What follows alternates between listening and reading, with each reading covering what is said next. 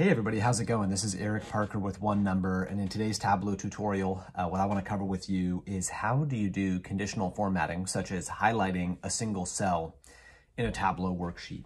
Okay, so let's say that we've just got a text table like this, because this is called set cell highlight. Just working with some Superstore data here. I've got subcategories on rows and year on columns. Okay, so let's say I've got a certain value that I just want to be able to select and highlight. This is a little bit more involved than it would be in a tool like Excel, but if you know a couple of steps to take, won't be that bad. So first of all, we need to use a trick to turn the background of the cells into bars that are all the same length. So what I'm going to do is I'm going to create a calculated field. And this calculated field is just going to be, I'll just call it 1. And the function will be max 1.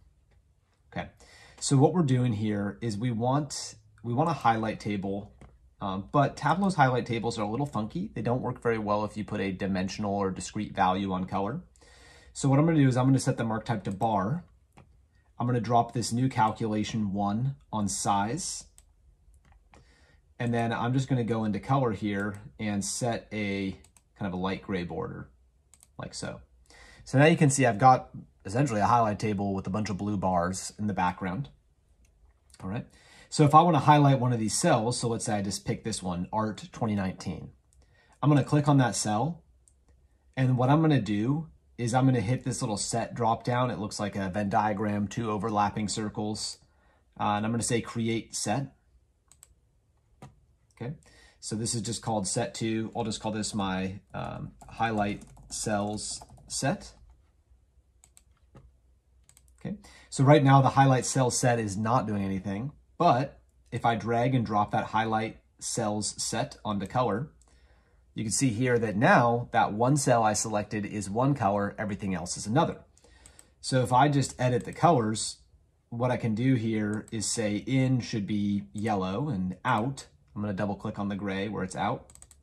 Takes me into this color picker, and then I'm going to pick this white cell in here.